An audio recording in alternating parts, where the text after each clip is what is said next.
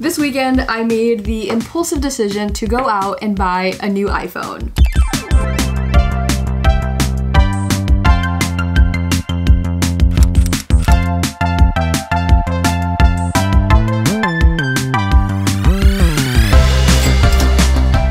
And before we get started, I did want to thank Squarespace for sponsoring today's video. Ever since I saw that the pink iPhone came out, I wanted it. I just never bought it because I didn't want to end up broke. But now, here we are. I finally gave in. I got the new pink iPhone 13. I upgraded from the iPhone 11, and I know that isn't that old, but that phone was actually a hand-me-down. It was very much glitchy. There would be moments where it just wouldn't work, and it was getting very frustrating. So I was like, you know what? I do social media for a living. I take pictures and videos 24/7. So I kind of did need a better phone with better storage, camera quality, and memory. Anyways, this is going to be a fun little phone transformation. I am going to be showing you how I decorate my iPhone case and set up my phone. I will also be showing you how I use my phone as a tool for productivity. And make sure to stay tuned for the what is on my iPhone portion of this video because I'll also be giving you some tips on how to organize your phone.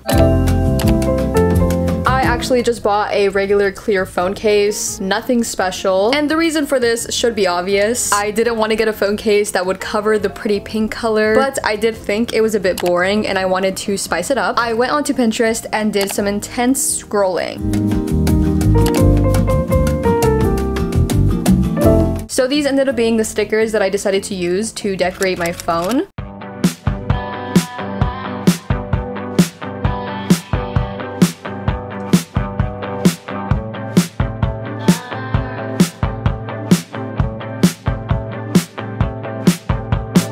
I don't know why I was being so indecisive about where to put the stickers. Like, this whole process took me way longer than it should have. I ended up deciding to not go too overboard. Again, I didn't want to cover the pink iPhone color, so I just put enough to make it look cute. I was pretty satisfied with the outcome.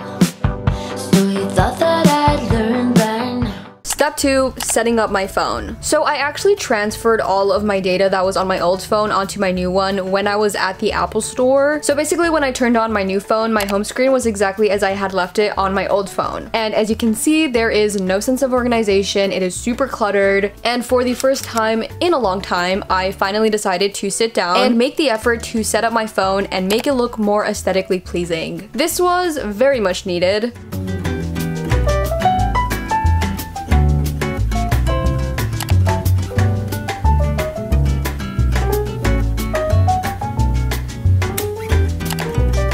Now for the most dreadful part of setting up my phone, customizing my widgets. This takes so long for no reason, but I actually made an entire video last year on how to customize widgets. The process is literally the same thing, so if you need help figuring out how to do that, go and watch that video. But I went in and added all these little icons that I found on Pinterest. I went in and added more widgets to my phone, but I will go more into depth on the widgets that I added and how I added them onto my phone in the what's on my iPhone portion of this video.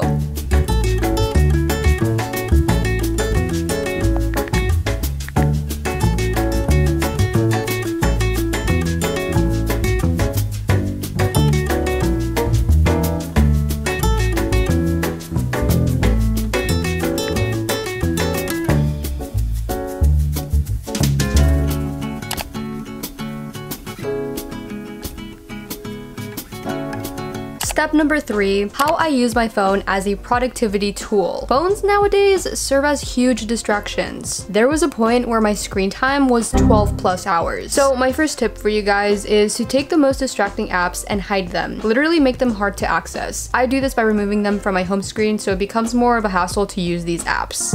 Tip number 2. Another great way to limit distractions is by turning off notifications. I never realized how many unnecessary notifications I had on. Until recently, I noticed how often I would reach for my phone while I was working. So go to your settings and make sure you have them all turned off for unimportant apps. Also, if you haven't already, definitely try out the Do Not Disturb feature as well.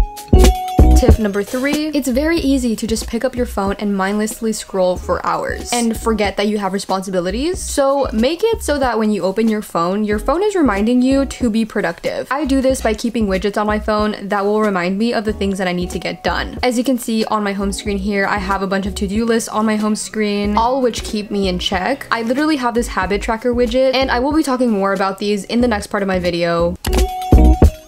Okay, so this is now going to be the what is on my iPhone portion of the video. Also, don't question me. I know I'm wearing jeans in my bed. All right, so let's start with my lock screen. Guys, I promise you, I would never put myself as my own wallpaper, but just because me and Moose looked so cute in this picture, I had to use this as my wallpaper. We're both wearing matching leaf headbands, like, come on. So when you open my phone, this is what it looks like. It's so cute. I am so proud of my iPhone home screen layout. Probably the cutest layout I have ever had. I put way too much work into this. It took way too long, probably an entire morning. So my first screen is mainly dedicated for all of my social media apps that I use on a daily basis. Then my second screen is for all my productivity and utility apps. Then my third screen is just for all my entertainment and fun apps. The reason that I organize my phone this way is so that it takes away time for me having to look for these apps. All right, so the first thing that I have on my first screen up here at the left right corner is this little widget for my O-Waves app.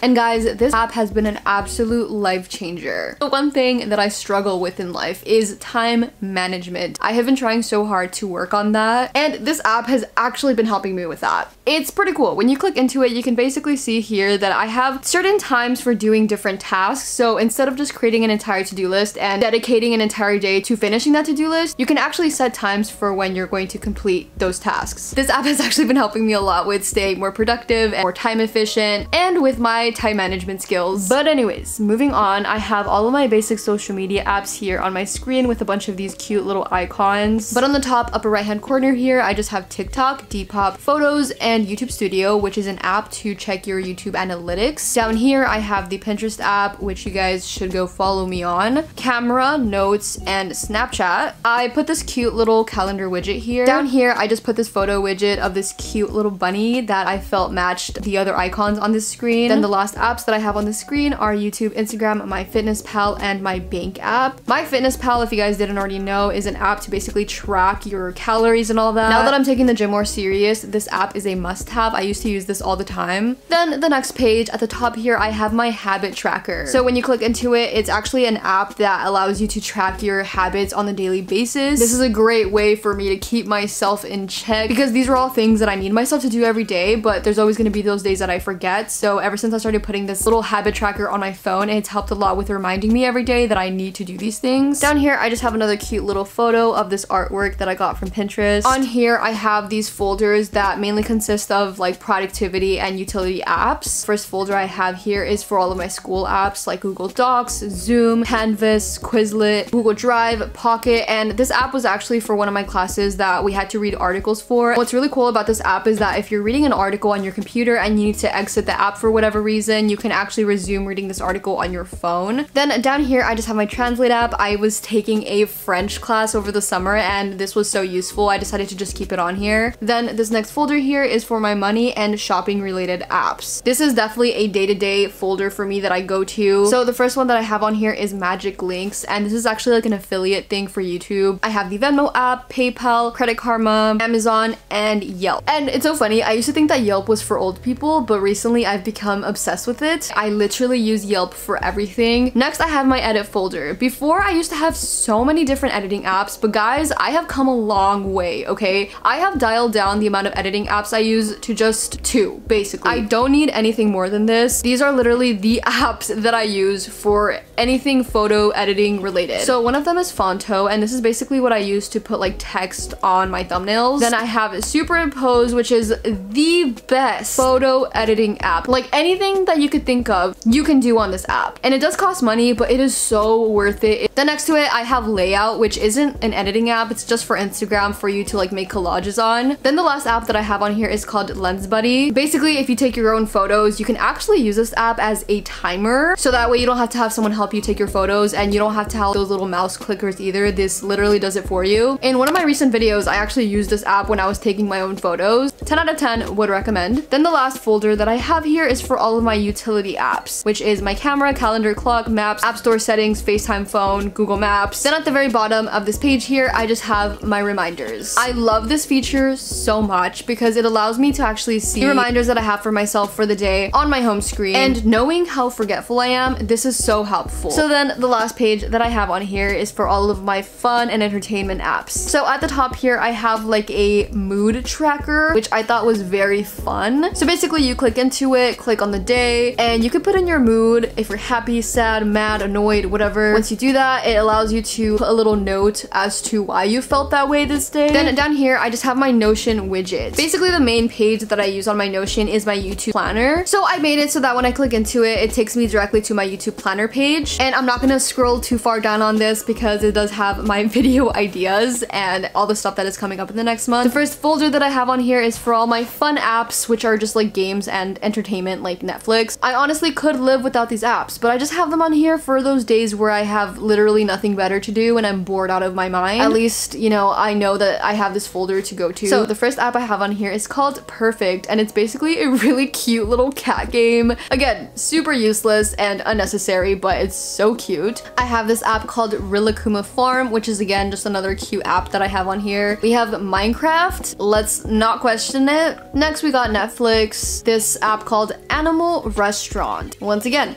let's not question it. I have the Sims app. Yes, the Sims. And as a matter of a fact, I have 2 Sims apps. Fun fact, I used to have an obsession with The Sims, and recently I decided to download The Sims again as a joke, and not gonna lie, it's been kind of fun reliving my childhood. So yeah, that's all I'm gonna say. Then the last folder is just a personal folder, also known as just a bunch of random apps that I didn't really know where to put. I have Google Photos, Flow, which is a period app, like a period tracker. Then I have my gym app and Shazam. I have 2 widgets down here. One is for the Headspace app. I haven't played with the Headspace app too much. I heard a lot of good things about it and I'm still yet to figure it out and like how it works. So down here I just have my Spotify widget and it just shows you the most recent playlist that I played. The last few apps that I have here on my phone are the ones that I have down here on the screen, which are the basics: Safari, Photos, Mail, and Messages. And I for sure have way more apps than this on my phone, except they're just like in my app library because I really wanted to clear up my actual home screen and only allow the actual apps that I used to be on here, so that way my phone wasn't super cluttered. Oh wow, would you look at that. One more app I have on my phone that you guys should definitely download is Squarespace. Thank you once again to Squarespace for sponsoring today's video. Squarespace gives people a powerful and beautiful online platform from which to create your website. You can connect with your audience and generate revenue through gated members only content. You can manage your members,